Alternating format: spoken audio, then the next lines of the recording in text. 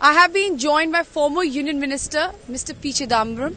Sir, what do you have to say about the statement which was given today in the Parliament, especially in Rajya Sabha, by the Raksha Mantri? What was the content of the statement? I read exactly what the statement said in this morning's newspaper at 6 o'clock. At 6 o'clock, this was all available, that there was a clash and none of our soldiers were killed or injured. The Defence Minister said nothing more than what was available to us at 6 o'clock in the morning. There was nothing in that statement.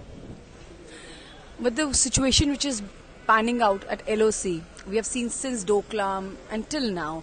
What to make of the situation there, sir? Is it very full of tension or it's serious, sensitive? The situation is indeed grave. I'm happy that our Jawans put up a brave and stiff resistance. But the fact is that the Chinese are choosing the date, time and place of the incursion. Now, what gives the Chinese the courage and the confidence that they can choose the date, time and place of entering Indian territory? I think that requires to be reflected upon and discussed. But the government won't allow a discussion.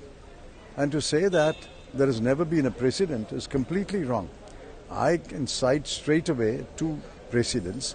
When the Anna Hazare agitation was there, the Prime Minister made a statement on behalf of the government and there was a full discussion for 7 hours in the Rajya Sabha.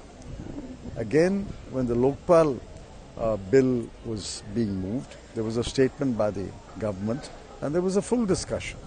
So it's not correct to say that there be no discussion following a statement by the minister on behalf of the government. The reasoning which was given by the Deputy Speaker, the chairperson of the Rajya Sabha. Well, I didn't quite follow what he said and I don't want to comment on the Deputy Chairman's statement.